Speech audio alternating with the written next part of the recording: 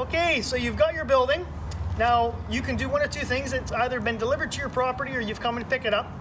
It's going to be on a pallet similar to what you see right here. Basically get the pallet home, cut the banding, and you got all your parts and pieces on this pallet. Each pallet does have all your cladding on the bottom. Each pallet has one extra sheet on the top of the pallet, and you're wondering what that is for. That's your cover sheet. That's basically to protect the cladding underneath from forks or any other damage. That sheet is yours. You can use it if you'd like, but you have been given one extra sheet on the pallet. So we're going to go over all the parts and pieces that you got with your building. You're going to have one of two items for anchoring your building down. You're either going to be given a 30-inch rebar anchor. This is for dirt or gravel or asphalt applications, or you get a concrete anchor. This is used to mount the base rail to the ground. Then you're going to be given a bag of self-tapping gasketed screws. These gasketed screws have a seal on there to keep the water out. They're also a self-tapper, so they got a self-drilling head in there. There's no need to pre-drill whatsoever. The self-tapper will drill itself into the metal.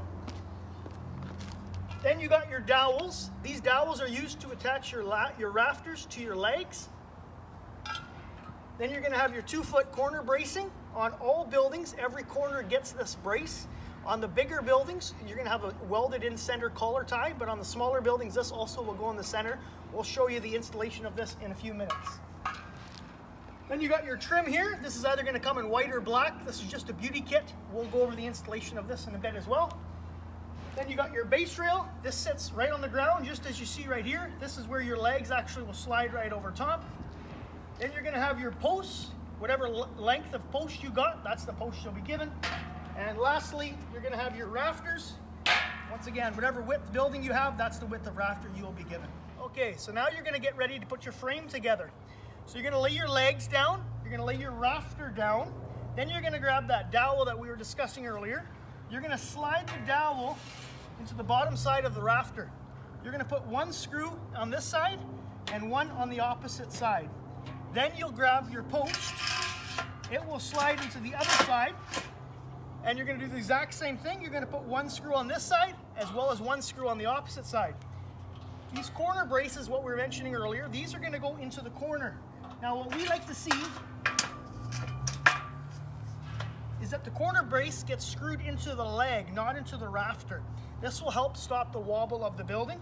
Whatever you do for screwing on the one side, do the same on the opposite side of the rafter. So once again, you're going to have a screw here into the rafter, into the dowel that goes into the post, as well into the brace in the corner here, and as well as up here. Then, on the smaller buildings that don't have any welded center collar tie, you're going to put a brace as well, dead center of the rafter. Same application, you're going to put a screw here and here, as well as on the opposite side. At this point now, you have all your rafters and legs attached to each other. You're going to have them all set on the side. What you're going to do is you're going to get one person on one side and one person on the other side. You're going to then stand your frame up with your rafter. You're going to come over to your base rail, and you're going to slide your post right over top of your dowels. That's going to complete this hoop. You'll do the same thing the whole way down. Then you're going to grab one of your self-tapping screws. You're going to put it in this side as well as in this side. The frame is then standing. Then what you do is you want to get the location of your building exactly where you want to put it. You want to grab a long tape and you want to corner square your building. This is very, very important to keep all the sheeting and everything 100% square. Once you've done that, then grab your very first sheet and lay it down beside your base rail, just as you see right here. The trick to do, so you don't have to transfer marks twice, is you grab your sheet. For example, if the base rail is a 20-foot long base rail, your sheet's 21 feet. So if you grab your tape and you hold it so it's 6 inches over, grab your Sharpie and mark the sheet on every stud the whole way down. So when you bring the sheet up on top of the roof, it stops your legs from going out of parallel. This will keep everything strong and skewed. So now you're ready to put your cladding onto your frame. You're going to set 2 step ladders up, one at the one side of the building on the front and one at the same side of the building close to the back. You're going to grab that sheet that you made those marks on, transfer it up onto your roof. All those marks will line up your rafters so you know exactly where your rafters should sit. As far as in line, this may be challenging to see. So what you got to do is you look at your sheet, you're going to have 1, 2, 3, 4, 5 high ribs. The very center is the 3rd rib. If you have a look here, That third rib will go dead center on the rafter. That's how you know your sheet's not like that or like that. That will keep everything parallel and plumb the whole way through. Your very first sheet, you start in the dead center. For if your building is a 10 wide, a 12, a 16, or an 18, or a 22, your sheeting starts dead center. If you have ordered up a 14 or a 20, what you do then is your sheeting actually joins at the center. So your first sheet's gonna go like this. Your next sheet then will lap underneath. Once your first sheet is on, take your time with it, line everything up. Your next sheet then will come and lap underneath the sheet like that, like a shingle effect on both sides, and then you work your way down. So as far as screwing goes, you've been given all the same screws. The same screws do the frame as they do the roof. Your screwing pattern, if you come in a little closer here, I'll show you. Basically, you're gonna put a screw, this is what we call the mountains, and this is what we call the valley. You're gonna put one screw here, another screw here. You don't have to screw here and here. You put one screw in the valley, wherever you put it is sufficient. Okay, so you got your carport up. The very last thing you're gonna do is you're gonna install your trim. There's zero purpose to the trim, it's just for aesthetics, that's it. So what you're gonna do is you're gonna grab your trim, you're gonna grab the end of the trim, and you're gonna flush it up way at the end up here. You're gonna start there. What's gonna happen, it's gonna hang long like this.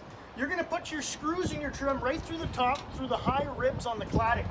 In order to get this bend, what you're gonna do is you're gonna grab a square, you're gonna find that high rib, you're gonna grab a pencil, and you're gonna mark the face of the trim. Then you're gonna grab a pair of tin snips, and you're gonna cut this face. You'll end up in total doing 3 cuts on the face, and what your end result will be is a trim folded like this. You're gonna have it long on the bottom, you're gonna cut the bottom for length as well, and that's your finished look when you're done. Okay, so you got your building up, now it's time to get your rear wall installed. A lot of people have been asking how to put this together, so this is a little video to show you. Basically what you're gonna have your base rail for your back wall or your front wall kit. What you're gonna do is you're gonna slide it in, flush with the last rafter. You're gonna grab one of these 90 brackets and 2 screws, and you're gonna put that 90 bracket right in the kitty corner, just like that. Then what you're gonna do is you're gonna put a screw in this side and a screw in this side. Once you got that done, then you're gonna get to your studs, your uprights. We've been giving you enough uprights to do it every 4 feet.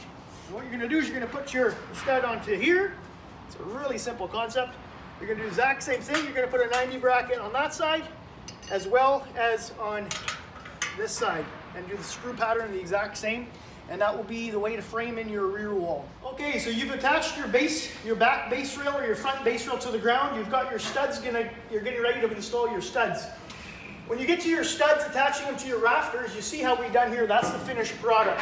In order to get to that point, you're gonna put your stud up, you're gonna scribe it on the angle of the rafter, you're then gonna cut that stud, and then you're gonna basically grab your 90 brackets and attach it that way on both sides.